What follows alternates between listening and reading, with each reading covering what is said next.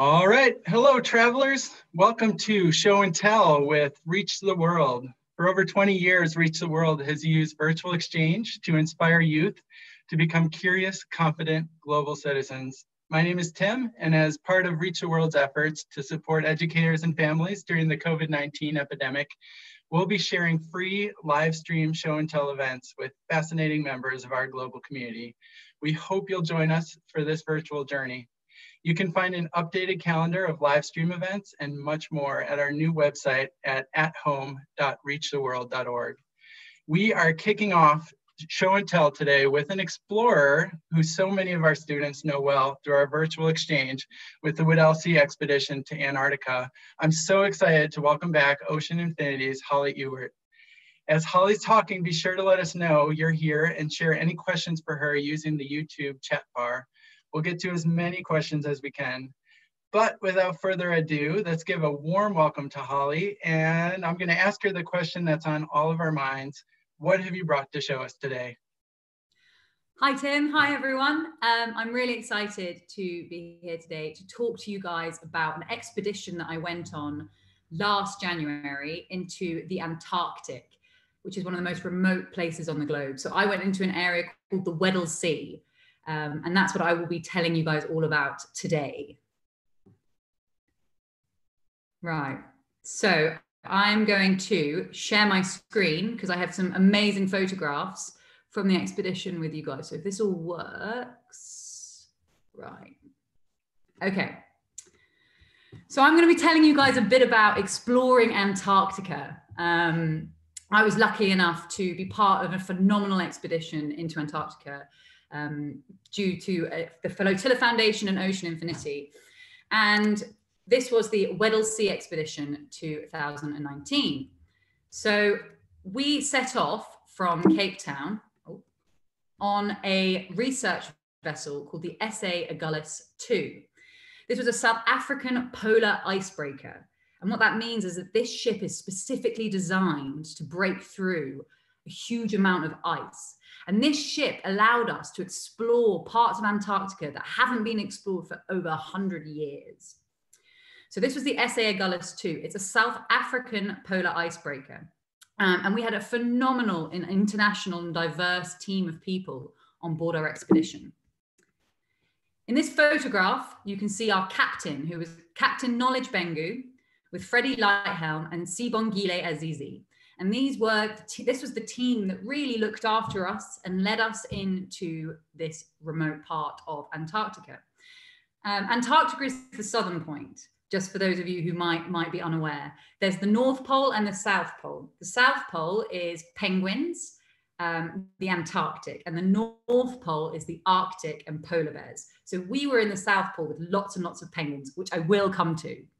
So on our expedition, we had as I said, really diverse group of people. We had people from South Africa, New Zealand, Europe, England, and we also had a really good mix of men and women on board our expedition. It was totally inspiring to be part of such a diverse group of scientists, polar explorers, technicians, and crew.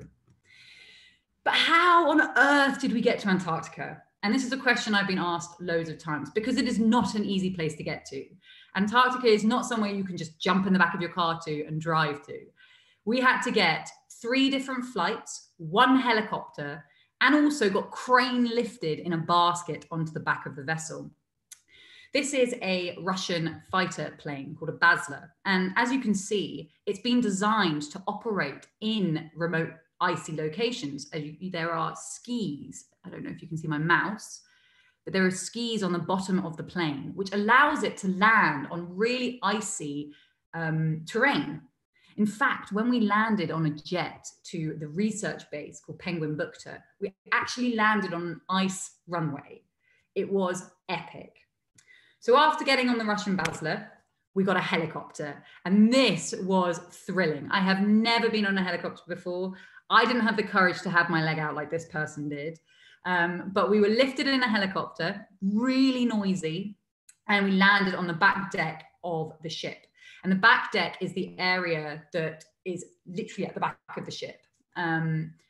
But some people had to travel on and off in a basket. Now, what you can't see in this photograph is that here are the harnesses, which are attached to a basket, which is attached to a crane, which is part of the ship. So we actually, every time we wanted to go and investigate get scientific samples from the ice, we had to be lifted by a crane on a basket over the Antarctic ice. And then, of course, there was the traveling through the ice. And I mentioned we were on a polar icebreaker. This ship was phenomenal. It could break through really thick layers of ice. And this video I'm about to show you is a time lapse. So for those of you who don't know what a time lapse is, this video was taken over several hours and sped up. And this just gives you a small idea of the remoteness that we were traveling through, and also the difficult areas that we were traveling through. So you can see here, this is us breaking through ice. And breaking through ice is like being in a thunderstorm. It's very noisy. In fact, one night it got so intense that I had to tie myself to my bed as to not fall out of my bed in my cabin. Very intense. We even had mechanics on board who were measuring the capabilities of the vessel. I'm about to come on to what science we did when we were in Antarctica. So there is a risk being in Antarctica that you just might get stuck in the ice. It's a really difficult place to operate. And we actually did at one point, well, 2 points, I'll come on to the latter one in a minute, get stuck in the ice.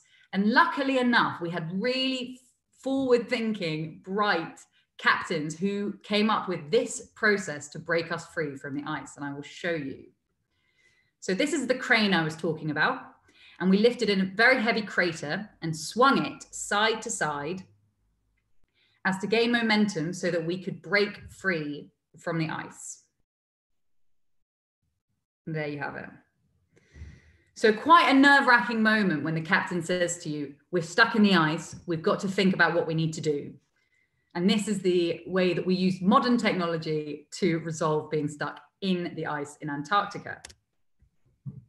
Now, so there were two main reasons why we went to Antarctica. And the first was to investigate the effects of climate change on the region. So we had a team of leading scientists to do this, to see the rate in which the ice was melting, to see what actually lives in Antarctica and how well preserved the ecosystem is. But we also followed in the steps of a great polar explorer called Shackleton, whose ship got stuck in the ice in 1915, which I'm about to come on to. So what actually lives in Antarctica? And before we went there, we didn't really know because not many people have explored this part of the Weddell Sea.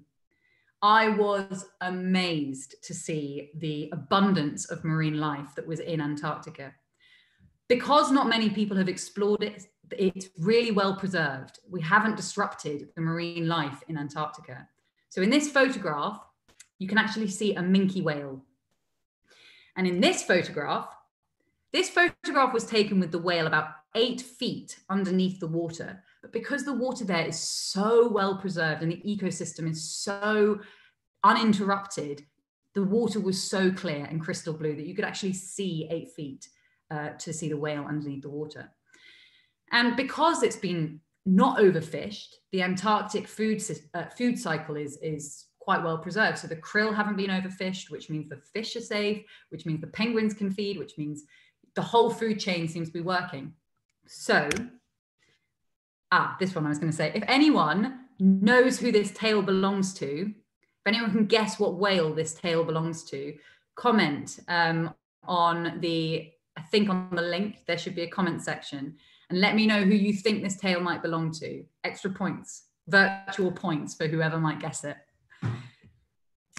And there were also seals. There were loads of seals and different types of seals. In fact, one morning we got woken up by the voyage leader who asked us all to peer outside of our cabin windows. And when I looked outside of my window, I saw possibly 200 seals all sunbathing on the ice. And this ties into what I was saying earlier. these marine animals haven't seen humans. They don't interact in our world. We were visitors in their world. We were being given the honor to see how these seals and penguins and whales all live. And they were quite curious. They were sunbathing, watching the ship go past. When we were out on the ice, they were coming, sort of waddling over to say hello.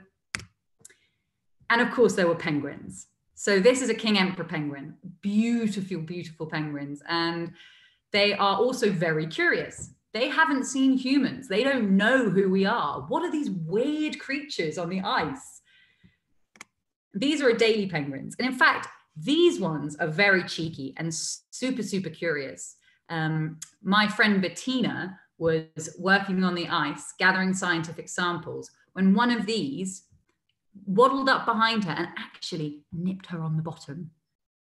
So they're very curious, and we are not allowed to go close to them. We have to respect that this is their area, this is their land, this is their home. We can't interrupt any of their existence. But that's not to say that they can't come over and see us. So that's what's on top of the ice. But what's actually beneath the ice? So we were really fortunate because we worked with a company called Ocean Infinity, who operate marine robots all over the world in the ocean. And the ocean is so little investigated. So we had two types of robots. One, which is this one, which is called an ROV, which is a remotely operated system. So to put it like this, for those of you who have ever played Xbox or PS4 or games consoles, imagine that the control that you have to operate your Xbox actually is connected to a robot that is 3,000 meters underneath the water. That's how the remotely operated vehicle works. And it has little pincers, so it can actually pick things up. Just here are the pincers. So it's controlled from the shore by people, but it operates really deep, up to 6,000 meters deep under the water. And then this one here is called an AUV, an autonomous underwater vehicle. And these are sent underneath the ocean. They're pre-programmed to take photographs and acoustic images of what might be under the ocean. So these are used widely to locate shipwrecks, really. So you can see what the seabed might look like, but we also looked what under the ice might look like. So we were really lucky to have such cutting edge technology to allow us to investigate in ways that people haven't before in the Antarctic. So if you send one of these robots under the water without lights on, this is what you see. But if you send an ROV under the water and you turn the lights on, this is what you see.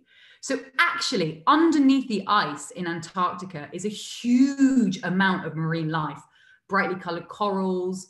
And in fact, in this image, which the marine biologists from the Necton Foundation and University of Oxford sent to us, you can actually spot something very exciting. Just here is an octopus.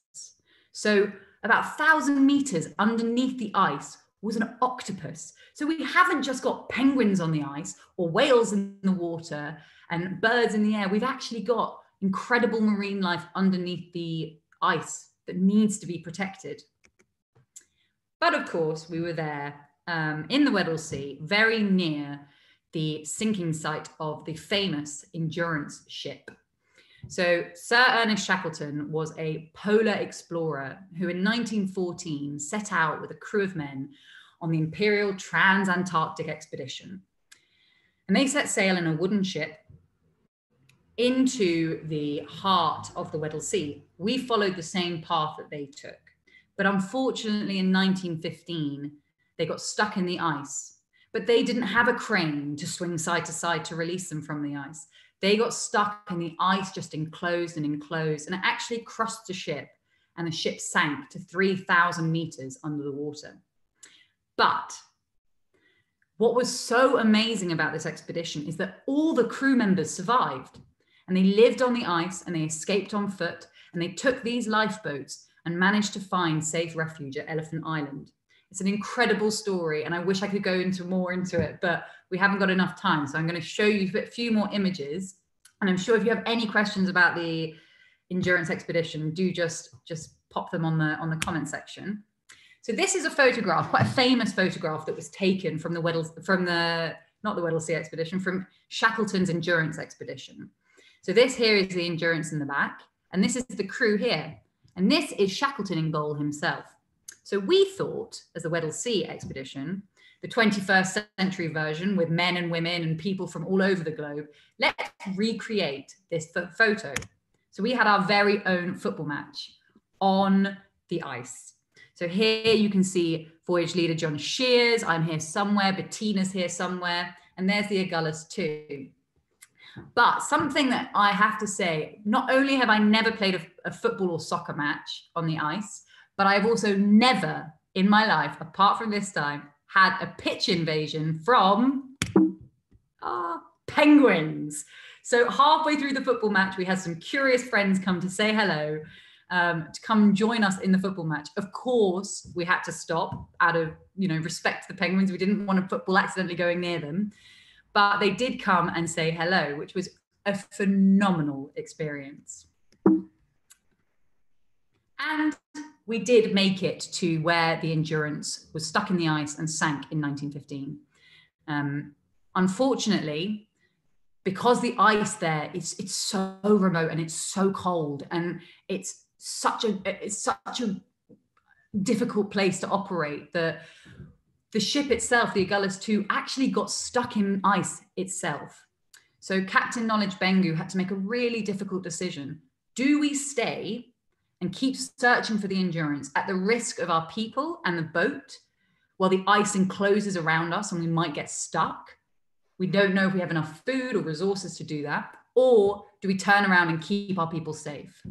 And when it comes to operating in a really remote and harsh environment, safety does come first. So we turned around and we unfortunately had to leave one of the marine robots to make a safe passage back home. But we did make it to the sinking site of the Endurance. And before we left, we managed to get in a quick game of cricket.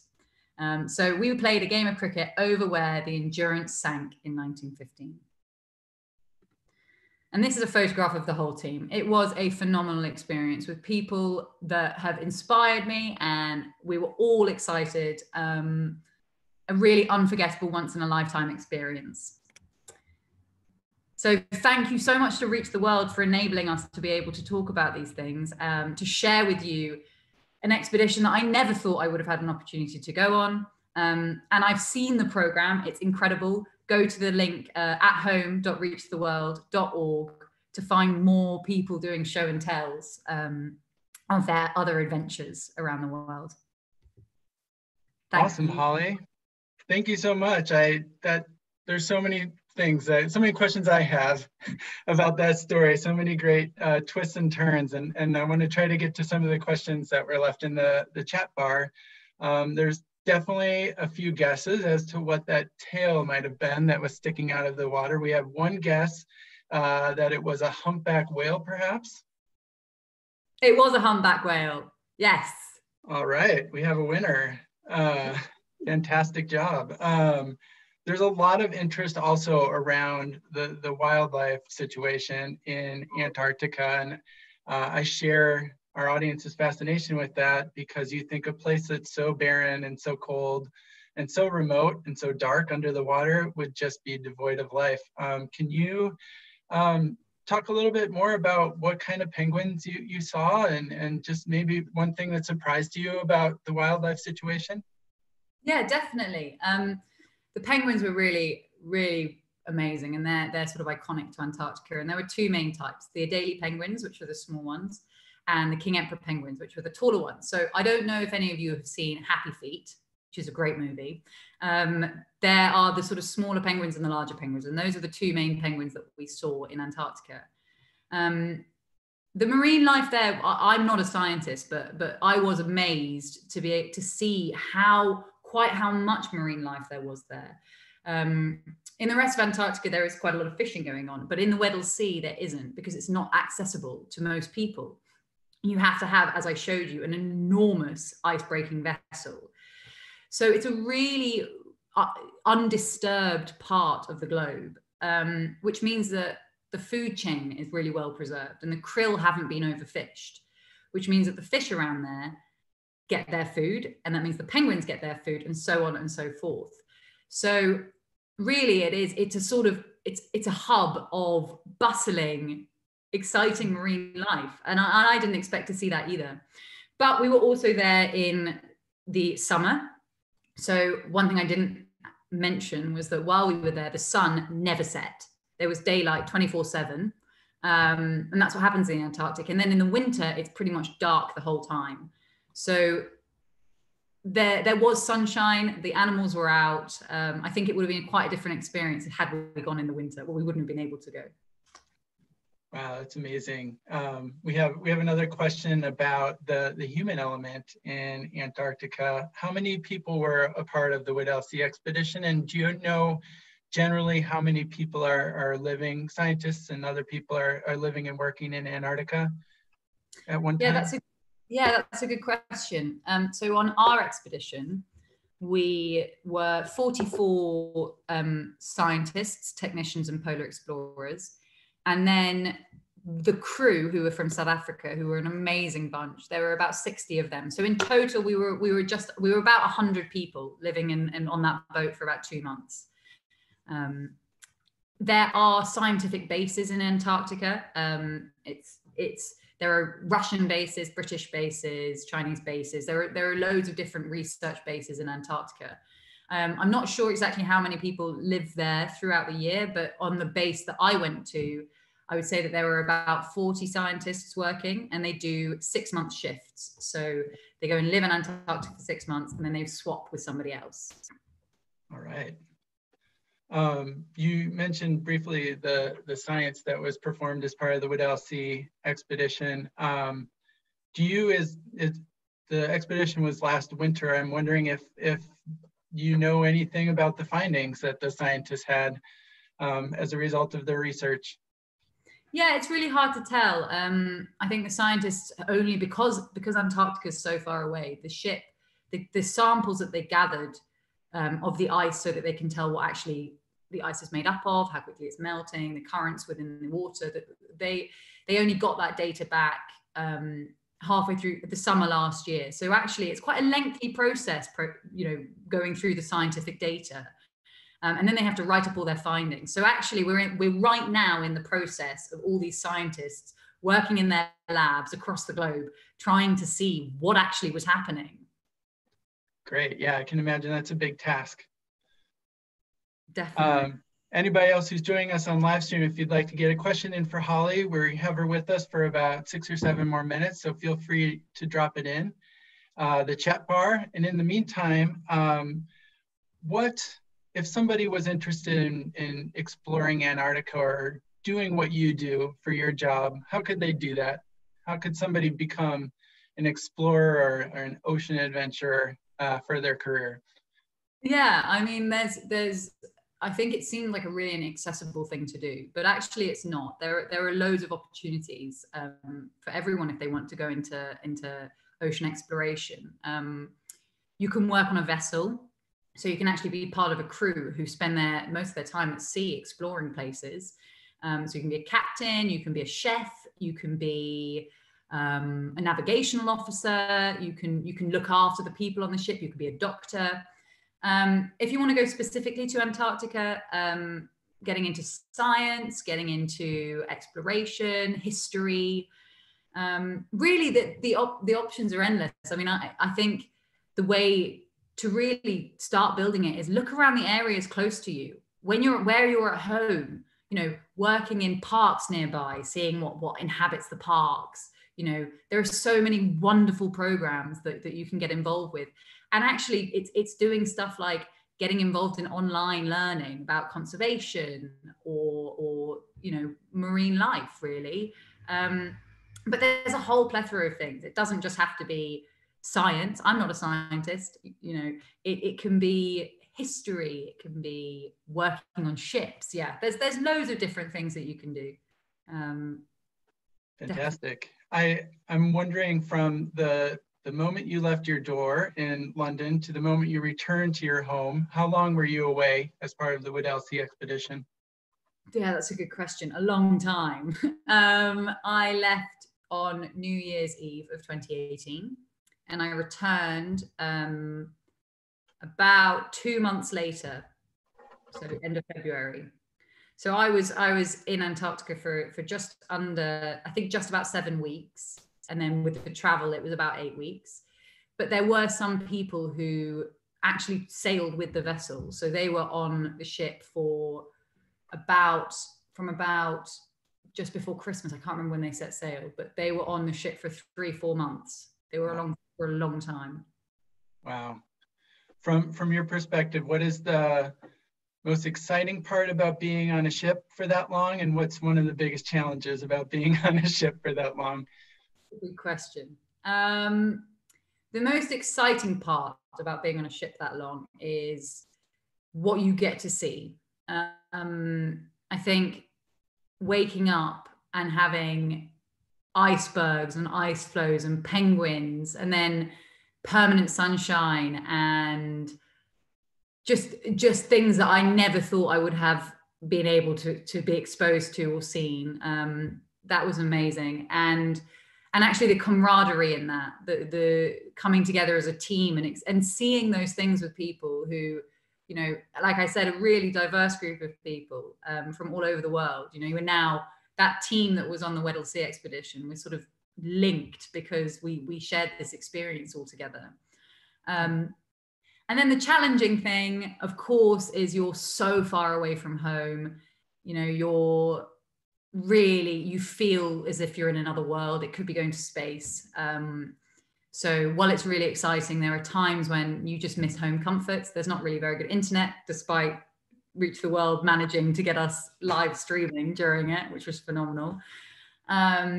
But yeah, I think that there are challenges, and to be honest, it's not dissimilar from the situation we're in today. You know, we're all inside, we're all having to really look at what we can do to be creative and engaged. And it was similar actually in Antarctica. I mean, obviously we're in Antarctica, but you had to keep yourself occupied. You didn't even have things like watching TV really. We had to read books and play games, and be with each other and create a really strong network and support each other.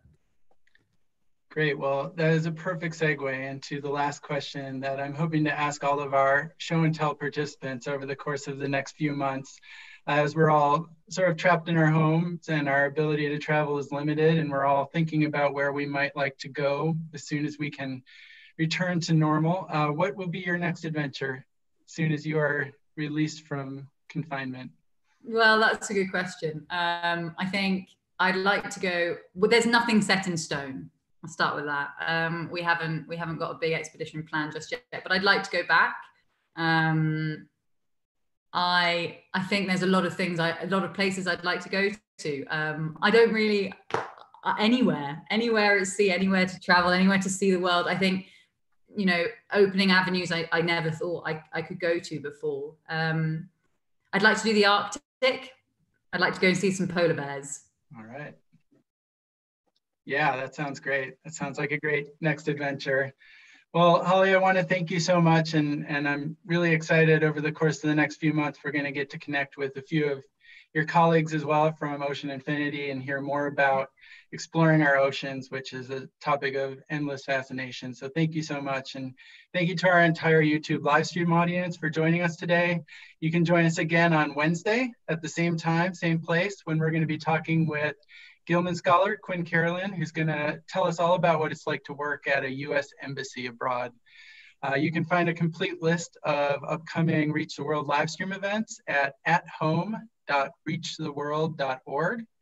And we'll see you again soon. Thanks, Holly. Bye, everyone. Thanks so much, Tim. Thanks, everyone.